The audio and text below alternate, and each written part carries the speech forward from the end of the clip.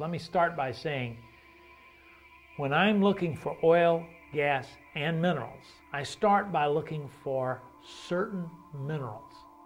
Not all the time is the mineral I'm looking for the one I'm really after. It's like, you know, with the mafia. If you know a few of their friends, you know, you can find them sometime. Okay, well, I look for the associates of the scarce minerals like gold. I might look for arsenic. I might look for montmorillonite. I might look for. There's a whole suite of minerals I look for each different type of mineral that I am wanting to mine. Okay. With oil and gas, I look for ancient hydrocarbon escape. Now, you know, first off, most of the big oil and gas fields of the world were not found by geologists. They were found by Bedouins on camels who realized this is a good place to get tar balls that we'll use for lanterns and you know, for torches, okay?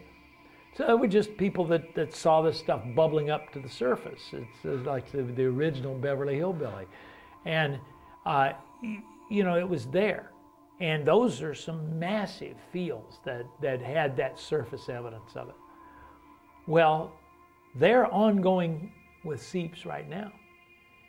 However, there are a lot of ancient seeps that have since been sealed off, and there's no more seepage going on very much. However, there are telltale signs that it occurred there. There are some minerals that were formed because of those seeps, and those minerals happen to be long-lived as far as being stable, and so I look for those. Besides that, even ongoing seeps, bacteria eat up the hydrocarbons fairly quickly. I mean, you know, even the Exxon Valdez spill was, you know, if you'd have done nothing to it, probably in 3 or 4 years, the hydrocarbons would have been all gone, you know, as big as that was. It's because bacteria eat it up. But in doing so, some other minerals are left around. That's a telltale signal that it was there. So I'm always trying to map minerals. Now, there are over 4,000 naturally occurring minerals on Earth. And all but maybe 5 or 6 of those have their own individual chemical composition. Well, that is tantamount to saying they have their own individual spectra.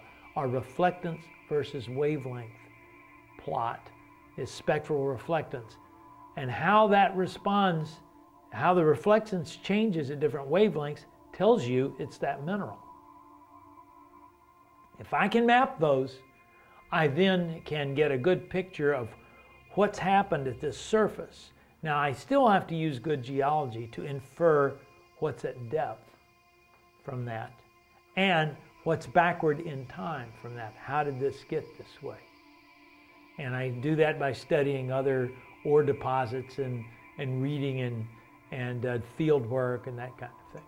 But with more spectral bands, I'm able to map more minerals uniquely. And that helps me more certainly say hydrocarbons have escaped here.